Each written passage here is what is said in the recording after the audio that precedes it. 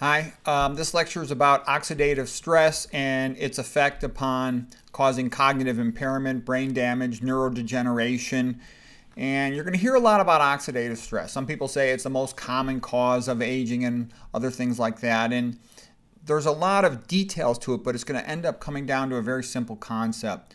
The goal of this lecture will be to explain this slide. Right now I'll just show it to you, but after we've gone through the backstory and the context, it'll all make sense.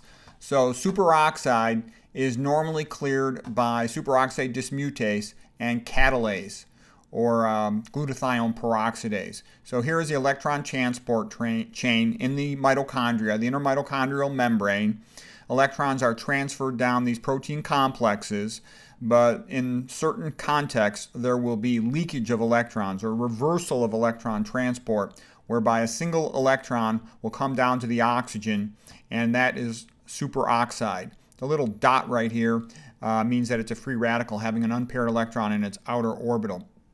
And this superoxide is a free radical that can potentially be neutralized very easily by superoxide dismutase, SOD, into hydrogen peroxide, H2O2, and that's further neutralized by the enzymes catalase or glutathione peroxidase into H2O. That's what normally happens. That's what you want to have happen. But sometimes the superoxide can undergo a series of reactions and become a hydroxyl radical. There's actually several ways that can happen.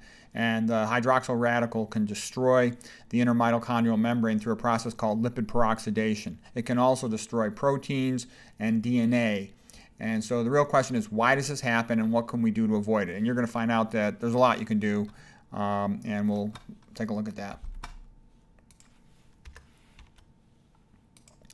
So what is oxidative stress? ROS means reactive oxygen species and free radicals. So first of all, an oxidant is something that takes an electron. It steals an electron from other chemicals. It's an electron thief.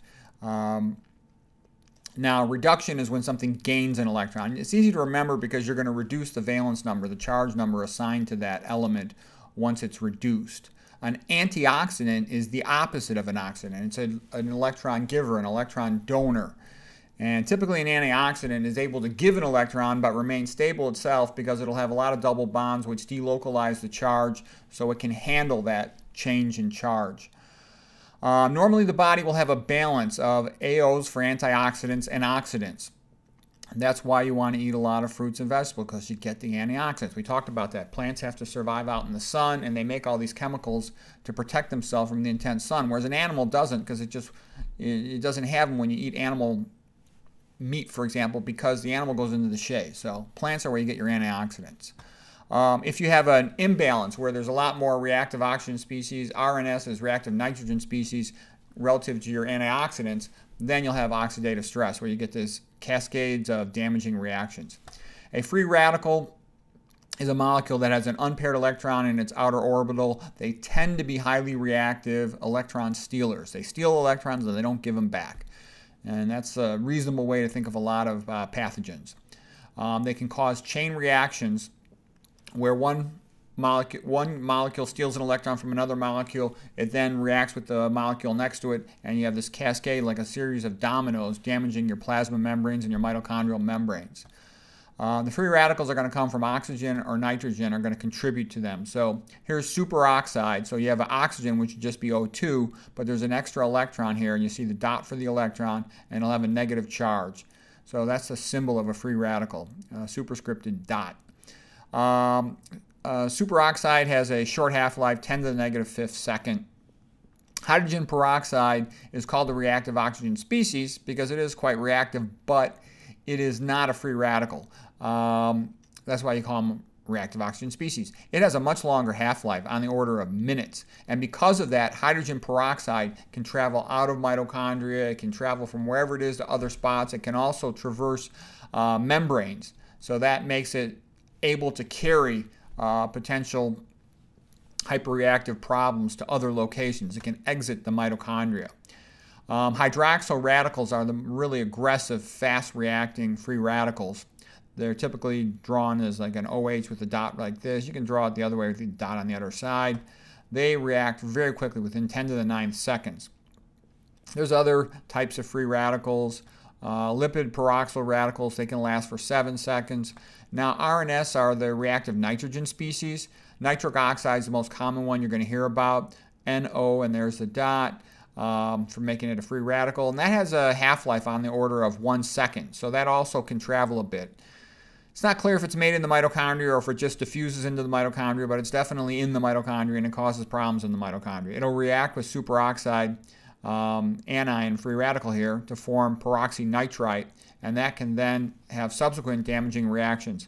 It can then react, it'll often get protonated physiologic pH, and that'll produce another hydroxyl radical. So we saw that all in the picture, and I realize some of this is going to sound complicated if you haven't heard it before, but just trust me, if you follow this, you'll understand oxidative stress and free radicals, and you realize, it's another primarily paper tiger once you understand it.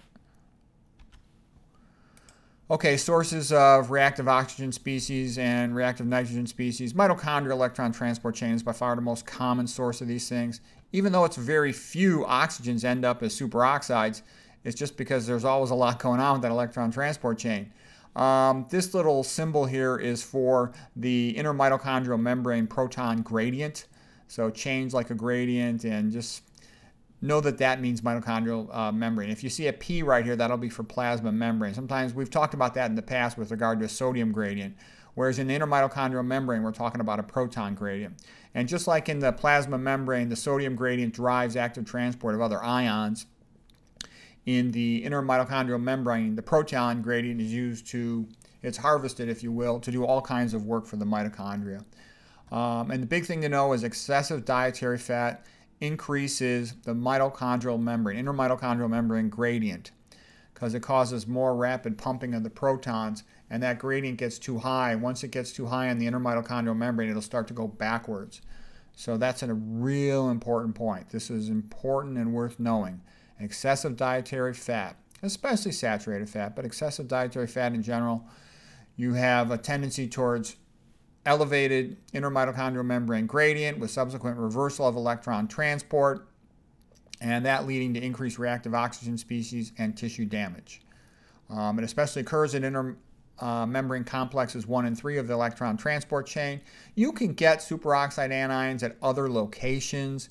Even some of the Krebs cycle enzymes, the ones that have flavoproteins with dehydrogenase in their name, like alpha-ketoglutarate dehydrogenase, they can make them as well, but it's the electron transport chain. And that's really all that matters for our purposes in this talk, electron transport chain. If you get that, everything will be good with this concept. And we talked about the Michael Brownlee paper on diabetes. If you're interested in diabetes, I got a bunch of other lectures on that, and the Brownlee paper is the best one. But this is also why high-fat diets associated with all the major problems associated with diabetes. It's associated with coronary artery disease. It's associated with atherosclerosis, cognitive impairment, Parkinson's disease, Alzheimer's disease, vascular dementia. That's why when people say, oh, you're good fats. Yeah, right. Outer mitochondrial membrane has an enzyme, monoamine oxidase, and you'll sometimes hear talk about these things as other potential sources of reactive oxygens. Yeah, fine, but the mitochondrial membrane, that's the money. That's the thing to pay attention to. Plasma membrane's got an NADPH oxidase. Yeah, fine. We know that you can get diabetes-related AGEs, advanced glycation end products. Yeah, fine. I have a picture of that, and I'll talk about that elsewhere. There's also reactive oxygens produced by our macrophages when they're trying to kill bacteria. It's called the respiratory burst. Free iron, when it's excessive, is very dangerous. It can undergo redox cycling between the two charged forms of Fe2 plus and Fe3 plus, and in the presence of oxygen generate a lot of free radicals. That's autocatalytic. Tobacco smoking is bad. Beta amyloid peptide, we'll talk about that some other time.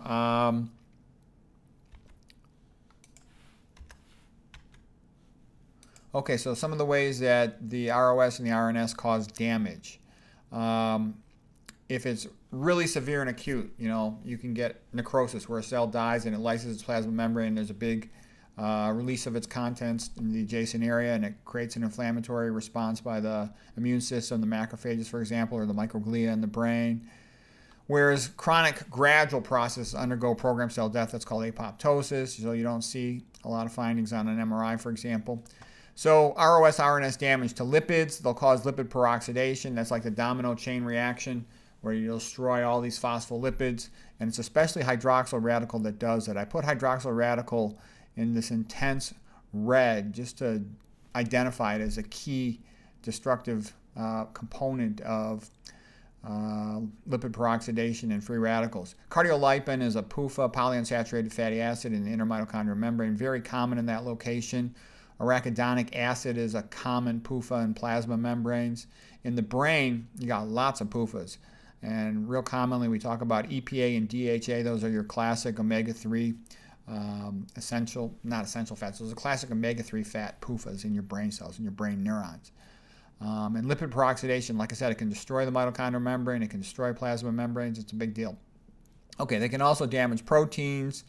The peroxynitrites in particular tend to react with tyrosine residues, the amino acid side chain, and they will cause protein nitration and make your proteins misfold and be dysfunctional. The lipid peroxide byproducts like toxic aldehydes like HNE, we talked about that in my other previous lectures about omega-6 cooking oils. Hydroxynonenal will do similar damaging things to amino acid side chains. Once the protein starts binding these other things, it misfolds and it's no longer functional. They can bind to DNA and cause DNA adducts that lead to single-strand or double-strand breakage of DNA. You can measure 8-oxo-2-deoxyguanine as a marker of oxidative stress from DNA damage. Okay, antioxidant enzymes, in particular superoxide and catalase. The point is that we've got antioxidants in the form of enzymes, and we've also got antioxidants in the form of electron scavengers. So superoxide dismutase, SOD, is the most important one you're going to hear about. The manganese form is in the mitochondrial matrix. The copper zinc form is in the intramembranous space of mitochondria. And again, those will take the superoxides and convert them into H2O2, hydrogen peroxide. So they're neutralizing the danger of the superoxide partially. And then catalase fully takes you to something completely benign, into water. So it'll take the hydrogen peroxide and the catalase enzyme will convert it into water and oxygen. That's what you want. Glutathione peroxidase is something very similar, converting the hydrogen peroxide into water.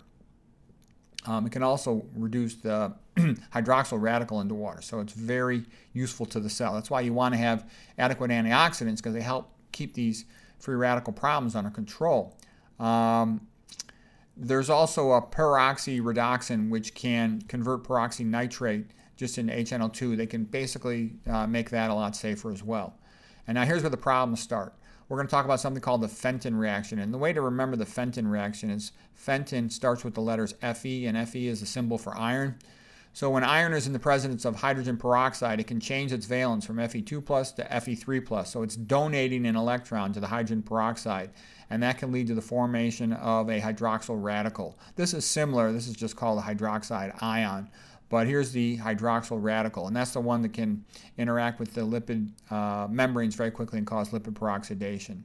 Haber-Weiss reaction can also react with H2O2 and lead to the formation of a hydroxyl radical. For our purposes, though, remember Fe and Fenton. That's useful. This will come up in a special context when I give a separate lecture on iron someday in the future. Hydroxyl radical likes to steal electrons from PUFAs, polyunsaturated fatty acids. And we're going to show pictures here in just a second. I'm kind of going through the text so you've heard it once, so when you see the picture, it'll click for you. Okay, hydroxyl radical formed in the mitochondria will cause destruction of the intermitochondrial membrane, and lipid, the cardiolipin, special type of phospholipid with 4 tails on it in the intermitochondrial membrane, is especially prone to lipid peroxidation. Another thing is that complex 1, it can push superoxides into the intramembranous space. So that's important too. They're not just localized to the mitochondria. They're in other locations and they cause a lot of problems. These are just electron scavengers. Some of your vitamins, vitamin A, your B-carotene. Your vitamin C is key water-soluble antioxidant. Vitamin E is your key lipid-soluble antioxidant. So those also help to keep free radicals under control. Okay, mechanism of cell death. I'm not going to talk too much about this. This is really a topic for a future lecture, but I'm just going to share with you a couple things why I am so meticulous about recommending to old people to reduce their fat intake. When I say old people, I mean middle-aged and old people, because your brain's more fragile than you think. All right, I'll show you some of the types of books like I like to read. Here's a book I'm reading called Neurodegeneration, and it's a decent little textbook.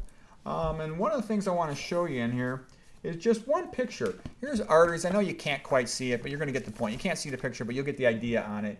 Is that these arteries in your brain in an old person, after having diabetes or high-fat diet for years, and hypertension especially, you're going to get sclerosis of the arterial walls, or hypertrophy of them. They're going to become thickened around your capillaries, your basement membranes, and that will decrease gas exchange. Because in order to keep a neuron alive, you got to have adequate oxygen and glucose delivery. So there's strike number one. Thickened basement membrane along your gas exchange, capillaries, and arterioles. Okay, so that's compromising your ability to get oxygen and glucose to your brain cells. The second thing is, if you eat a high-fat diet, that will cause sludging of your red blood cells and rouleau formation, and that's also going to drop your oxygen delivery, let's say another 15 to 20%. So now you got two things interfering with that. Then the third thing is all that fat floating around in your blood causes insulin resistance. And people say, oh, well, the brain doesn't care. No, the brain does care. The brain does have glucose type 4 transporters, which are insulin sensitive in your hippocampus and your hypothalamus. So they are going to have a hard time getting glucose into the cell. So you're triple screwing your neurons, all right? Chronic problems, the high-fat diet, and then the insulin resistance. And it's going to get worse than that. We talked about that in other lectures about ramping up the metabolic demand, exposing oneself unwittingly to additional metabolic toxins so your ATP production goes down. So, I mean, it's not a mystery why so many people are cognitively impaired. It's sad, you know. Like I said, an Okinawan's expecting to have a sharp brain mentally intact when they're 85, whereas Americans think they should be having senior moments in their 50s, you know. It's good to have high aspirations. If you at least aim for a high aspiration, you'll do a lot better than just expecting to be all fat and sick in your 50s. Okay, the brain does not like to burn fat. I'm going to talk about this more in a future lecture, but this is really interesting and it's important for health. Another reminder of why you want to minimize your dietary fat intake. So first of all, high-fat diet reduces oxygen delivery to the brain. Secondly, it takes about 15% more oxygen to run the reactions to burn fat by beta oxidation, which means the typical fatty acid burning pathway in the mitochondrial matrix. So that's another reason why the brain does not want to burn fat. Burning fat, as we talked about with the lectures on diabetes, causes more generation of reactive oxygen species because it causes reversal of electron transport. Okay? And there's tons of PUFAs in the inner mitochondrial membrane. It's bad. Brain cells have surprisingly weak antioxidant defense systems, about 50 times less catalase enzyme, for example, than a liver cell. And non-esterified fatty acids, they're called NEFAs, they can behave like protonophores, where they'll actually cause an opening in the inner mitochondrial membrane that lets some of the protons leak back into the matrix. And even though that lowers your ability to produce ATP, on the one hand, that might protect the inner mitochondrial membrane from increased reactive oxygen production. Less superoxides will be produced because you got a leak in the gradient, so the gradient doesn't go so high. Energy is made from fat 2 times slower than it's made from glucose. So the brain is kind of like a fast-twitch muscle fiber. It has to do things a lot fast. You're talking, you got to think, you got to move, you got to run, you got to do all kinds of things. So the brain wants glucose. Glucose burns fast, provides energy real fast. That's what the brain wants. It doesn't want this slow fat stuff. Slow and steady is not what the brain wants. So that's another reason why the brain does not want to burn glucose. And I think in the brain also, in the neurons, when I'm talking about astrocytes, those are supporting cells of the brain. The brain, think of it as having 2 main cells.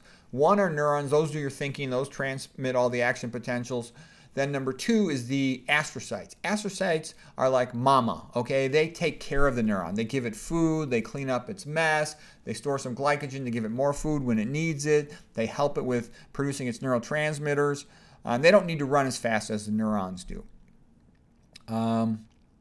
Excessive fat, like saturated fat, will increase blood-brain barrier permeability, which allows more potential excitotoxins into the brain area, like MSG, MFG, aspartame. Okay, so that was an introduction to why the brain does not run on fat. That's an important point. Okay. Just a quick introduction here to metabolism. Glucose is taken into a cell. It's phosphorylated by this enzyme HK for hexokinase, glucose 6-phosphate, undergoes glycolysis, becomes pyruvate, then it goes into the mitochondria, runs through Krebs cycle, then it goes to electron transport chain and oxidative phosphorylation. And so that's how it gets to the mitochondria. And then here's a normal mitochondria. This is a series of electron transport complexes. Complex 1, complex 2, coenzyme Q, intramembranous carrier, complex 3, cytochrome C, complex 4. At complexes 1, 3, and 4, protons are pumped into the intramembranous space between the inner mitochondrial membrane and the outer mitochondrial membrane. So this intramembranous space builds up an accumulation of protons, and then those are harvested by the ATP synthase, coming back in to generate the energy to stick a phosphate onto ADP to make ATP the energy currency of a cell. And that's normal electron transport, this transport of electrons, and oxidative phosphorylation, oxygen-related phosphorylation of ADP. And that's how we make the vast majority of our energy in the human body, especially in the brain. And that's how it normally should run. Each progressive electron carrier, subsequent one, has stronger desire to grab those electrons. Oxygen has the strongest, and that's why it's the ultimate electron acceptor. And that's how normal electron transport works. Just a brief discussion of fatty acids, because we're going to have to know a little bit about them. Fatty acid is sort of bipolar, if you will. It has a polar end that's charged, hydrophilic. That's a carboxylic acid. There's like a ketone, if you will, or a carbonyl group is better to call it on this carbon than a hydroxyl group. And then the rest is just carbons and hydrogens. That's nonpolar, hydrophobic. And that's why these are amphiphilic. Like an amphibian can live on land and water. The polar charged end, because it's typically deprotonated at a physiologic pH, that will interact with aqueous solution, with water. Whereas the uncharged tail of this thing with all the carbons and hydrogen and carbon don't have a charge because they got about the same electronegativity, same desire to grab electrons. That will sit in the hydrophobic locations, like the inner part of the lipid bilayer. Okay. So this is called the carboxyl end, and this is called the methyl end of the fatty acid. This is the most common fatty acid, saturated fat in the human body is called palmitic acid. Often when it's deprotonated, it's just called palmitate. And you'll hear that all the time if you study anything about lipids. All right, now here's where it's going to start getting more interesting. Here's a PUFA, polyunsaturated fatty acid. So here's sat fat, no double bonds. Here's a MUFA, monounsaturated fat, meaning one double bond. And here's a PUFA, polyunsaturated fatty acid. So it's got more than one double bond. So here's a double bond, here's another double bond, and then the carbon in between is called the methylene bridge because the CH2 is a methylene group, and this hydrogen is especially vulnerable to being plucked off because these two double bonds, they're pulling on the electrons related to that hydrogen there, so it doesn't have a tight grip on that hydrogen and it easily gets pulled off, and that's the key site where lipid peroxidation happens. And now here is cardiolipin. You can see, look at cardiolipin with all its double bonds. It's a unique phospholipid in that it has 4 fatty acid tails. So it really doesn't get any worse than that for being susceptible to lipid peroxidation. 4 fatty acid tails with these PUFA fatty acid tails. All right, and so that'll get peroxidized, and you'll trash your membrane, and it can cause cell death if you trash, multiple mitochondrial membranes. So here's just a diagram of lipid peroxidation, the chain reaction. So here's the methylene bridge hydrogen that gets plucked off. Then you've got this free radical electron sitting unpaired. Oxygen in its presence will form a peroxyl. Peroxyl just means 2 oxygens next to each other. And then this is now still a free radical, though, and it'll interact with the adjacent fatty acid and cause damage to it. And this will go on, trashing multiple fatty acid tails within a plasma membrane. It'll destroy the function of the membrane, and the cell will quite often die. Okay, this is just a list of some inhibitors of glycolysis, Krebs cycle, mitochondria. Most of these you can avoid them. Some of them you can't completely avoid. And that's one other point I kind of made before, is that you're going to have some inhibition of your metabolic energy production systems no matter what you do. The worst one for our purposes is fat, because high dietary fat will back up this whole chain of events here, this electron transport, And then some of these other ones, like we talked about hydroxynonenal from omega-6 cooking oil. So I've talked about all these things in other lectures. There's some lead, there's some cadmium, etc. There's some herbicides that can affect things too. And so you avoid everything as much as you can. You can't avoid everything, all the negative stuff, but you want to be as healthy as you can with the stuff you can control so your body's got more reserve to handle it. We talked about in my previous diabetes, muscle membrane flip-flop maneuver, mechanism of fatty acid entry into the skeletal muscle, how the fatty acids can cross the skeletal muscle just across the phospholipid bilayer. They don't have to go through a fatty acid transporter. And that's why they accumulate in skeletal muscle in a concentration gradient dependent fashion, meaning the more you eat, the more fat you eat, the more it gets into your skeletal muscle. And we talked about this a lot more in the diabetes lectures, how fat first accumulates in skeletal muscle and makes it insulin resistant, then it accumulates in the liver, makes it insulin resistant, and then it accumulates in the pancreas and destroys the pancreatic beta cells. And that's what diabetes is all about. And that's why you want to reduce your fat intake, optimize your body weight as soon as possible, and you can very often cure type 2 diabetes, whereas the longer it progresses, the more damage it does to the pancreas and becomes irreversible. This is just a brief slide from our previous diabetes lecture. This is about advanced glycation end products and how they can cause some oxidative stress, but that's really a minor point in the context of this lecture. Okay.